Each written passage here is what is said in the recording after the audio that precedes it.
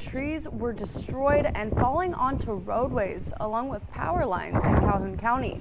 Crews were seen clearing the way and removing those power lines. Also, many were under tornado watches and warnings today. The rain coming down in buckets across the area.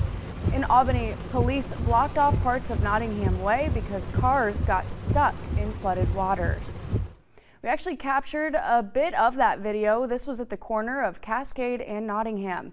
This was video submitted by Thomas Gehrig. Thankfully, WALB News 10 reporter Lena Allen did not get stuck in those waters. Also earlier today, we reported on gold ball-sized hail in Putney. This was video submitted by a viewer.